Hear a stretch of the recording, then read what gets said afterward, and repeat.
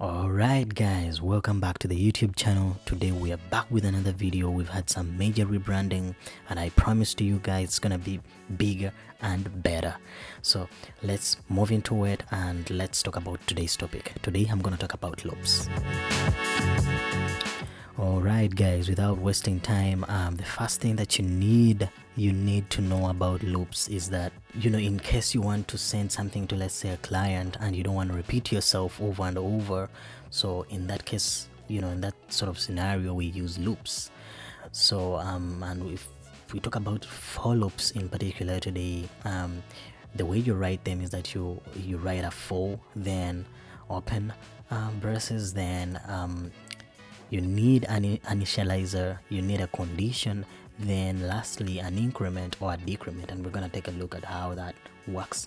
Then within here, this is where you write your own statements. All right, okay guys, let's go ahead and write our first for loop. Alright guys, so the first thing you're gonna take note when writing for loops is that whenever you're writing a loop with just one line of code, you're not gonna need the curly braces. All right, but then if you're writing more than one line of statement, then definitely you're gonna need curly braces, and then you'll include everything in there. I'll show you in a minute how to do that. But in case you just have only one line, all you gotta do is to write a for, then an initializer whereby you're letting the first index to be 0, then you're comparing the number of indices that you're gonna loop through over, this is the condition, to be less than 5. So that means it's gonna loop from 0 to 5, and the way it's gonna loop from 0 to 5 is by adding an increment. Okay, so the way we do that is index plus plus, and then if we go ahead and execute this within here console, you're gonna see that the result just looks super perfect. All right, so the next thing we're gonna do is how to print let's say even numbers. All right, and this is a very common algorithm that is asked for you to loop even numbers. Okay, and pretty much really nothing is gonna change here, but just like I said, this time round you are gonna use, because I'm including a comment section, it's also counted as a statement, so you need to include braces out here. So the way we're gonna do is that we're gonna do the usual from 0 to 5, then increment at every single loop, then we're gonna check for the even numbers. And the way we check for even numbers is that we're comparing each index. If that index has a remainder of, if that index when divided by 2 the remainder is 0, then go ahead and print that index. Right, so the same thing, the same approach happens for loops. It's the same thing with if statements. If you have one statement, then you don't need the braces, but if you got several, the drill. All right, so and if we take a look at that, it's gonna look at 0, the first index, and then if 0 is divided by 2, what's the remainder? Remainder is 0, so that's an even number. So 1 divided by 2, what's the remainder? That's not 0, so it will skip that. It will go to 2 divided by 2, the remainder is 0, then it will go on and on and on until, so I guess you get the drill. So let's take a look at how to print how to loop over odd numbers. All right, and it's gonna be the same approach again here, and what we're gonna do, the difference here, I just want to give you the algorithm because the rest is pretty much the same. All right, so what we're doing here is that we're comparing if every index that we're looping through from 0 to 5, if that index has a remainder that is not 0, then just go ahead and print that number, and that's an odd number. Right, okay, go ahead and change this so these are even numbers. Okay, it's odd. All right, seems pretty good. Looks like we're going through things pretty fast, which is pretty impressive. So let's look at how to reverse through a loop.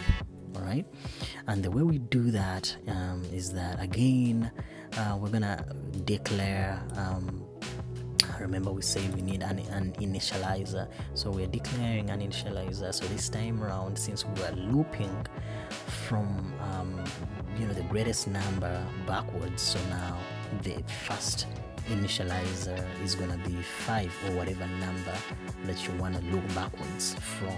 So it's gonna be 5. Then we're gonna look at that index. So whenever this index is greater than 0, then go ahead and increment it, or decrement it. All right, so it's gonna look for 5. Is 5 greater than 0? Yes. And then it will print 5. This really gives a clear picture, is that it's looking at 5. It's 5 greater than 0? Yes. Then it's gonna print that 5, and then it will decrement that index. So in memory, the index is no longer gonna be 5 anymore. It's gonna be 5 minus 1. So this minus is pretty much the same as writing I plus 1. This really confuses a lot of people, but it's pretty much the same. This is the same as this will be a minus. So if it's a minus, it's the same as that, and if it's a plus, just go ahead and include a sum over there. So and then it's gonna decrement it, and then look for 4 this time around. So is 4 greater than 0? Yes. Is 3 greater than 0? Yes. Is 2 greater than 0? Yes. All right. Okay, so let's go back to now this time around, comparing, reversing, but at the same time printing, let's say, even numbers. All right, so they are looking at 5. Is 5 greater than 0? Yes. Then 5, does it have a remainder that is not 0? Yes. Then then 5 will be printed. We're printing out, not even numbers, we're printing out odd numbers. So the same approach is going to be the same with even numbers. Let's see if we can do one more thing here. Let's see how we can use loops to print numbers in a list, right? So what we're gonna do, and in future, by the way, before we move forward, I'm gonna be uploading a chapter about lists, dictionaries in JavaScript. So this is just a sneak peek of what's happening, but I'll definitely upload a video. So if you're new here, just go ahead and subscribe. The channel is growing, and every weekend we try to upload a new video in programming, so we can influence other developers to really grow and understand the weird parts of programming. So without further ado, let's take a look at this list. So we have a list of 1, 2, 3 up to 6, all right, and we want to loop through this. So the way we do that is that we initialize again from index 0. Then we're gonna be including we're gonna be testing if that index 0 at the moment, is it as less than the length of this very list, all right? And then if it is, then we're gonna be obviously incrementing that. All right, it can be a little tricky in the first place to figure out what's going on, but when you do this over and over, you can definitely understand what's going on.